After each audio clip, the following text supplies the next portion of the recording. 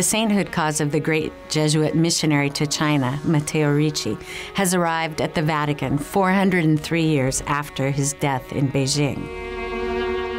The diocesan phase of his canonization cause initially opened in 1984 and was almost immediately closed down because there were questions about Matteo Ricci's commitment to pure Christianity.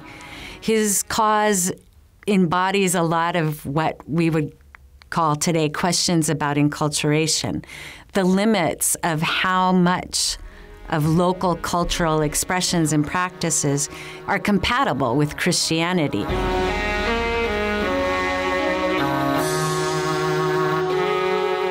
Since the Second Vatican Council, Catholics have spoken a lot about missionary work and inculturation, bringing the gospel to different peoples in a way that respects their culture, purifies some elements of their culture because of the demands of the gospel, but also using some of their cultural expressions to profess their Christian faith.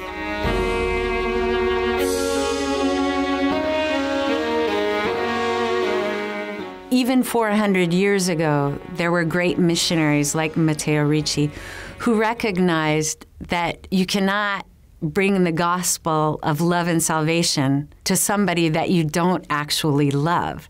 That giving somebody the gospel and telling them the good news is something that is motivated and finds success because you're actually offering this out of love and respect for them.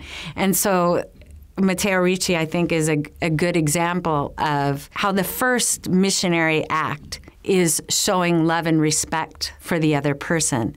Then they'll be willing to listen to what you say. Then you will be offering them the good news that they need.